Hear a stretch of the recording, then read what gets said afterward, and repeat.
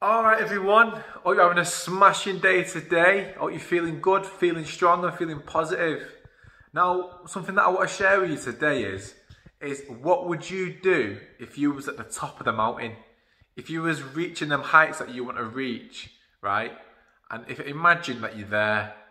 Now, what I want you to imagine is what would you do to get yourself into that position that you want to be in? If you was working backwards from being at the top of the mountain, what essentially are the steps that you need to take to get yourself back up to that peak state, that mental, personal success that you want in your life? What do you need to do? I remember when I was writing my books, now this is linked because when I was writing my books, I had this goal in my head, I want to reach 100,000 word count.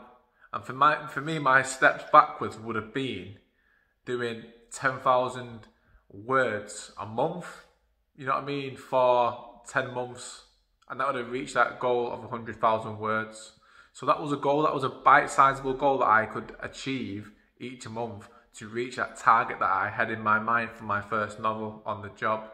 So when you identify what your steps are when you look backwards, you'll realise that you can actually make it happen for yourself if you make them bite-sized steps each day become a part of your daily routine, your habits, and everything that you have else to put in place for you. So realise this, own this, and know this, that you too can become the best version of yourself no matter what.